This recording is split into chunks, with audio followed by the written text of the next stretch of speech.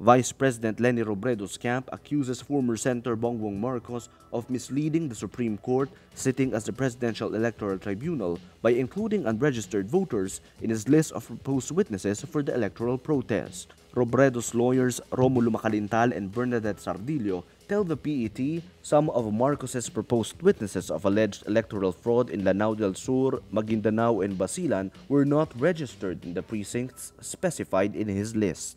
Marcos filed an electoral protest against Robredo for alleged cheating in the 2016 polls. He wants the PET to allow a ballot recount in 36,465 clustered precincts, his second cause of action. Marcos also wants the votes nullified in 3 provinces in the autonomous region in Muslim Mindanao, his third cause of action. The PET earlier instructed Marcos to submit his list of proposed witnesses, but he waived presenting witnesses, saying the ballot recount would best prove there was electoral fraud in the clustered precincts. As for the 3 ARMM provinces, Marcos gave the PET 8,000 names of proposed witnesses. The Robredo camp says it discovered several of these names were not registered during the 2016 polls upon checking the Commission on Elections certified list of registered voters.